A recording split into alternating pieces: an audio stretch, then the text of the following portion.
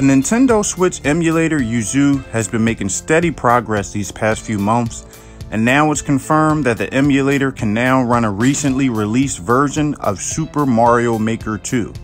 The developer confirmed that Super Mario Maker 2 is now playable on PC thanks to the Yuzu emulator. There's still some issues here and there, but emulation generally seems to be in a very good state these days. Now we know Super Mario Maker 2 was released on Nintendo Switch last week.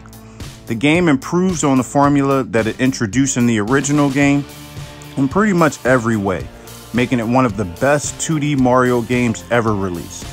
Now we know Super Mario Maker 2 is now available exclusively on the Switch, but we will have more information on this emulator as the details comes out.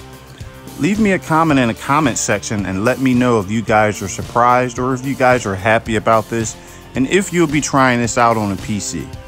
If you're new to the channel, thanks for watching and consider subscribing. Peace.